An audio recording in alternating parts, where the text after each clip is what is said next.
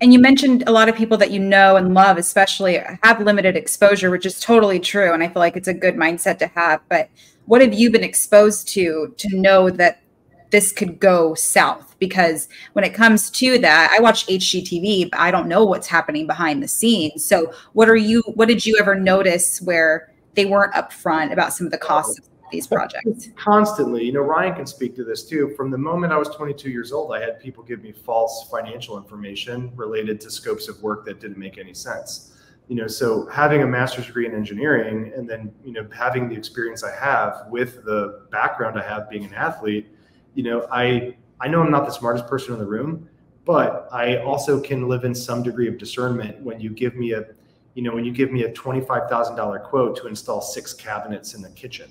Yeah. So living with that, you know, so maybe there's some hypervigilance there. Sure. Some trauma for me to work through.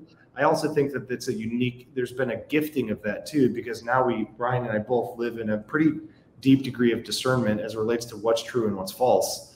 You know, Ryan's had some crazy experiences with that as well. Yeah, definitely. So, you know, it actually was a construction. I was doing an addition on my house in Colorado. This is before, you know, I kind of brought Garrett into this was 4 or 5 years ago now. And, you know, looking back on it, I just didn't know any better. And, you know, I ended up getting charged $500,000 for a project that probably should have been half of that. Wow. And, you know, it's one of those things you learn as you go, and having somebody around you like Garrett, you know, especially more recently, I've acquired some land in Colorado, and, you know, like Garrett mentioned, like I'm smart, but I'm not always the smartest guy in the room. And so I called him to ask for advice on the acquisition of this land. And, you know, we had this brief contract that I had signed, or I hadn't signed it yet, but we're going over with buying this property. And there's just stuff in there, you know, terminology that I didn't really know what was happening, you know, to an extent. It felt fishy, but I just wasn't sure what was fishy about it. You know, I brought him out and he kind of went through it, and he goes, yeah, it's like this, and this is, he's trying to pull the wool over your eyes a little bit. Mm-hmm. And being able to, you know, take that apart from that level and going, oh, okay, now I see it. I think it's just an education thing.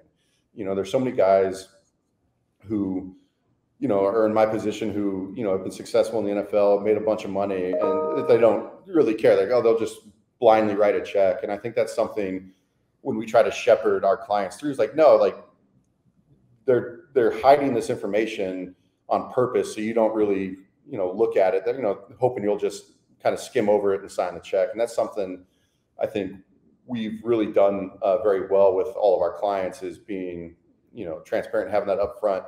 You know, the loaf of bread is going to cost what the loaf of bread costs. Right. And, you know, when you start seeing these kind of strange numbers in some of these different, you know, projects or whatever, from a different company or however you want to look at it, you know, there's something probably fishy about what that is if the loaf of bread's costing 3x what the loaf of bread actually is supposed to cost.